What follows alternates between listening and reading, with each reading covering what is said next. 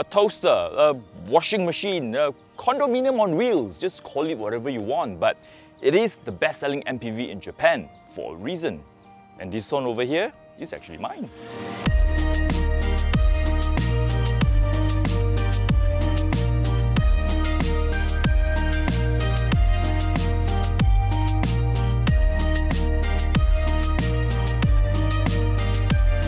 Want to know why I got the Serena?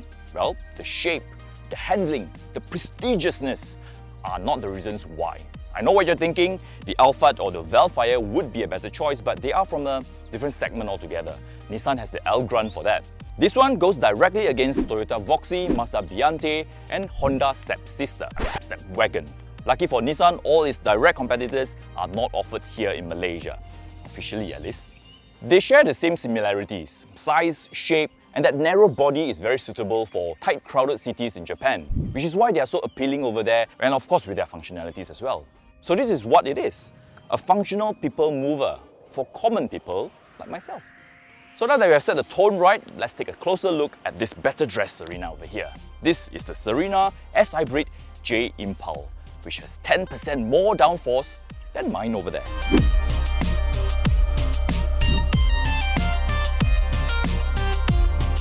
This V-motion strut grille gives it a strong commanding presence. The dual layer headlamps are LED projectors. This part right here, beautiful isn't it? The signature lamp. But they are not the DRLs because some genius in Nissan thought, it would be a good idea to have the DRL all the way down there using, halogen bulbs. I should start a petition demanding for complimentary replacement to LED bulbs for all Serena users. Who's with me? Who's with me? Because really, it just cheapens the car. The J IMPUL edition comes with chrome bits. As you can tell by now, it's at the lower front lip and surrounding the DRLs. On top of that, you also get this really beautiful looking 18-inch rims wrapped in, wait for it, Michelin Pilot Sport 4 tyres, which is surprising for a car like this.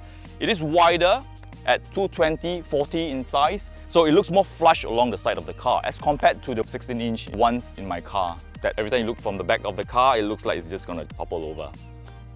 From the side is where it gets this toaster or bread box nickname, because it's just too squarish and boxy. You just can't help it, right? But luckily, it has this two-tone paint design to help it visually, and I like this shark fin D-pillar design. Around the back, which looks like a very high-tech, made-in-Japan front-loading washing machine, which I honestly like. The way they black out the screen with the chrome strip that divides it from the body color, the S-shaped taillights, the spoiler sort of like wraps everything around, and of course you do get some chrome bits from the J IMPUL edition.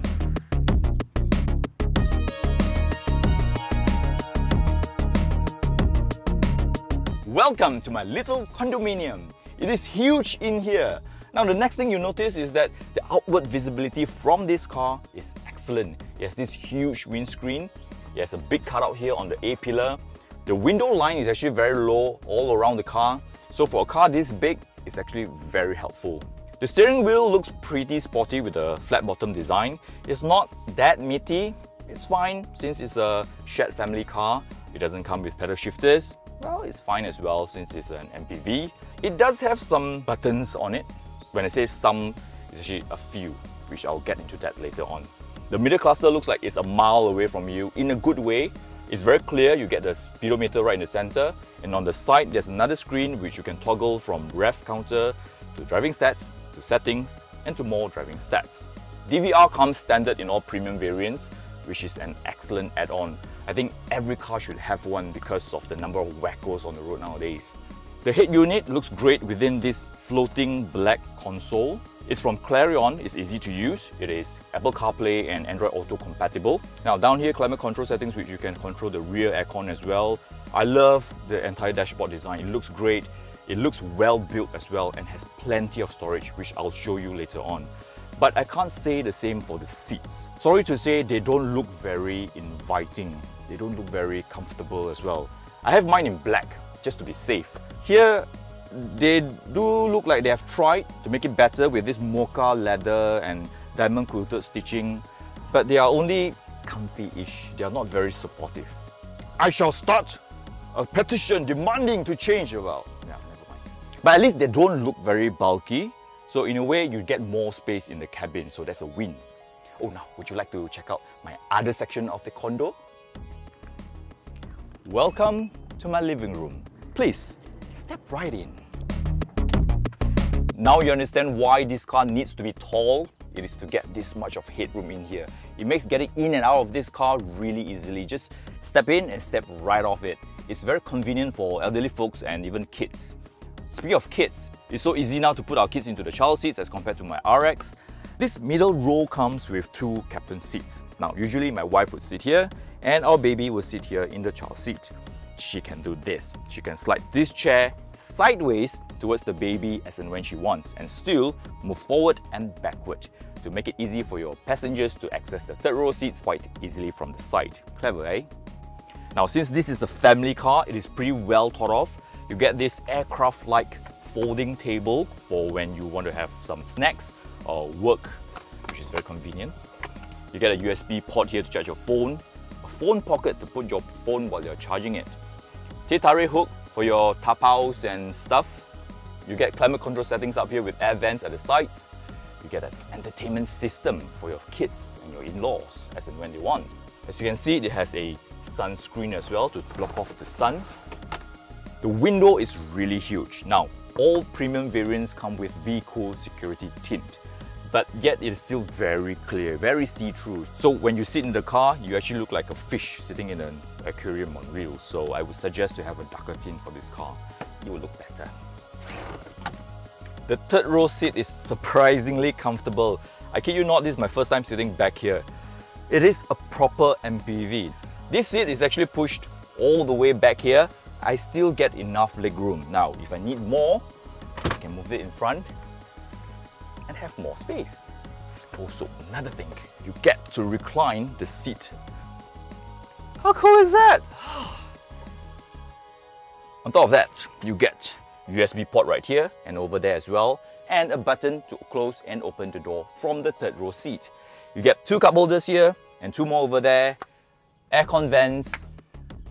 It's great.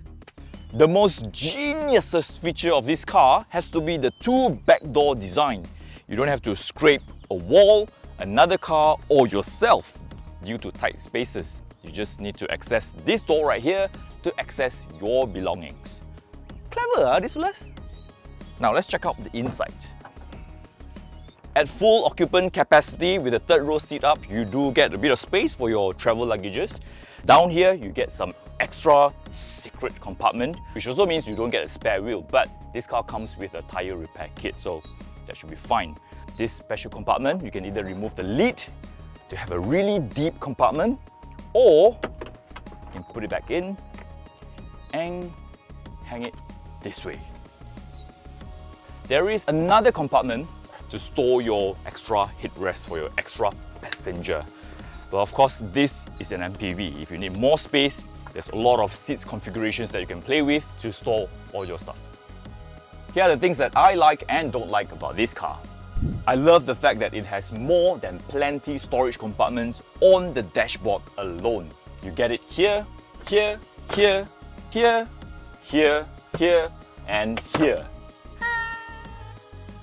You guys want to guess how many cup holders are there in this car? You guys ready? Yep. 14. 1, 4. 2 for each occupant in this car. You get 2 right here, 2 more on the door panels. You get 4 more on these folding tables, 2 more on the sliding doors, and 4 more at the back. On top of all that, you get 7 USB ports. With this 2 back door design, we have actually found the perfect trekking car for our shoots. I like the fact that they have this hands-free function for their sliding doors to open and close it. You know how it's like when you have kids and grocery bags? To the things that I don't like about this car. The car comes with reverse camera and surround view monitor, which is great, but they are being displayed on a screen like a mile away from you. On that tiny screen, it is almost completely useless. Why can't they just show it on the head unit itself? Next up, the steering wheel. Take a closer look at it. There are some buttons on it, And also, there are some missing buttons on it. For example, these are supposed to be the volume control button. These are supposed to be your audio control button, next and previous. This is supposed to be your button to pick up and hang up your call. They are all missing from the steering wheel. That's quite annoying. It doesn't come with automatic central locking, which means I need to manually lock it every time I get into the car. As a family man, I think this function has to be compulsory for the safety of my family. What a shame. And it doesn't even come with rain sensor for the automatic wiper function.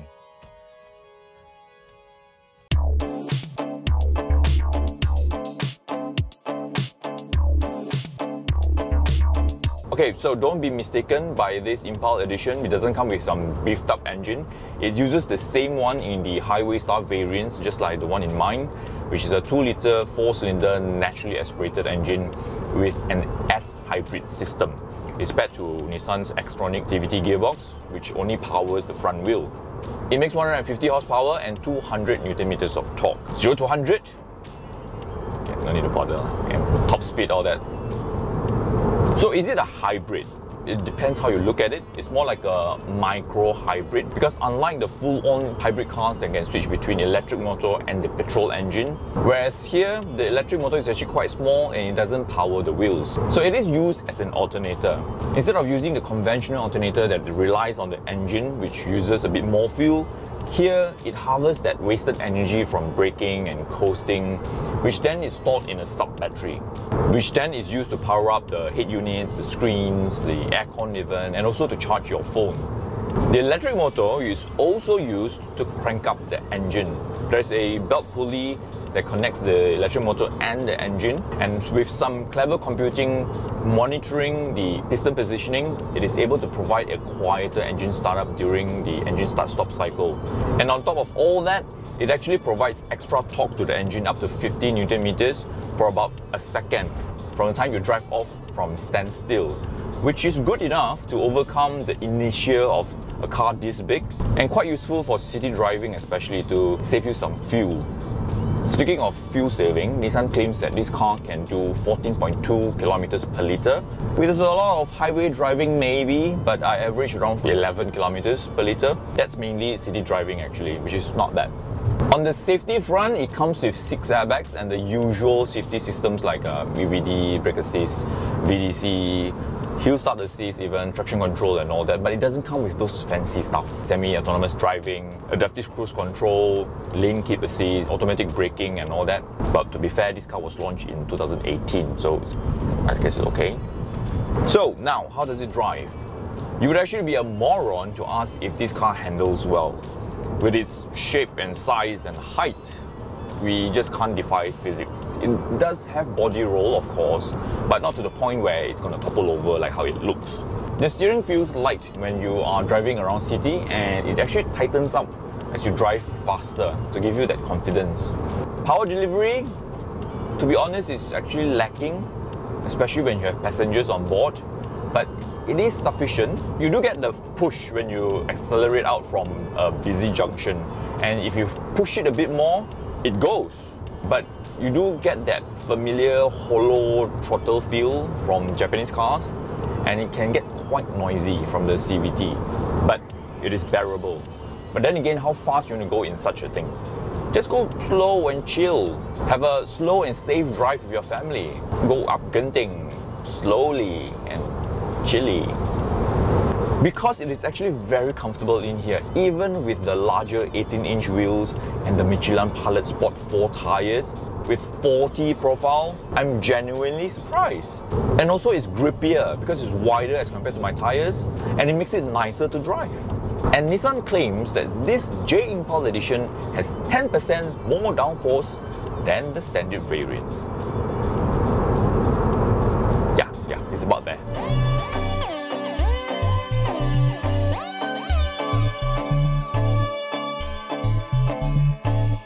Now, is there a big but? Well, of course, every car comes with a big but. In here, it is the lack of features. I'm not talking about fancy safety features or polar bear fur as roof lining, no, not all that, but it is those little things that we actually need that are not spec'd in. The missing buttons on the steering wheel, it looks as if it has been taken out intentionally just to save a few bucks. The wipers don't come on when it starts to rain. The car doesn't lock itself. I have to manually do it. Who remembers to do that nowadays? And that's a safety concern. And for a car this big, it doesn't even come with front parking sensors. These things just annoy me as an owner. Because it is a very well thought of and practical car that comes with a lot of things, and it's just unfortunate that these little things that we actually need are missed out. So now I have to go to a third-party accessory shop like Kedai Abang to get it tweaked and upgraded. If you guys have any place to recommend, do let me know in the comment section down below. Maybe I can do a video out of it. If you guys want to see that, let me know as well. But then again, should this be the deciding factor? The good thing is, if you can live with it, the car still works fine. But if you're like me, just get it out there, get it fixed and installed. Problem solved.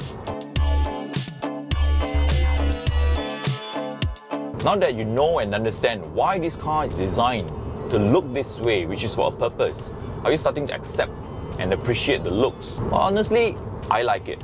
Because it is an urban people carrier. I live in a condominium, it fits nicely in my parking lot, and that small back door design, it is just perfect. But what's more important is, the Chinaman in me says this is a lot of car for less than 150,000 ringgit. What else you want? I needed a car big enough to ferry my family from point A to point B once in a while. And sliding door was my top criteria for that easy access. And this happens to be the most affordable MPV with sliding doors in the market right now. So this is it. And it comes with a 5-year unlimited mileage warranty. Apa lagi China mau? Oh sorry, aku tak racist. Apa lagi Malaysia mau? Just take it and go. Angkat. Take it and go.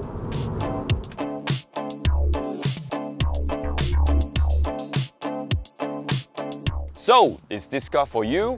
Well, if you're looking for a people carrier for its well thought of practicality, and also at the same time value for money, then yes, because it is a lot of car for its price. But if you are looking to travel in style, prestige and plushness, then probably not. If you want to find out more about this Nissan Serena S-Hybrid J IMPUL edition or the Highway Star Premium edition, then log on to AutoBuzz.my. If you like our video, do give us a thumbs up, share and subscribe to our YouTube channel by clicking on the logo or the subscribe button below. And please click on the notification bell to receive the latest updates whenever we upload a new video. Thank you so much for watching. Goodbye.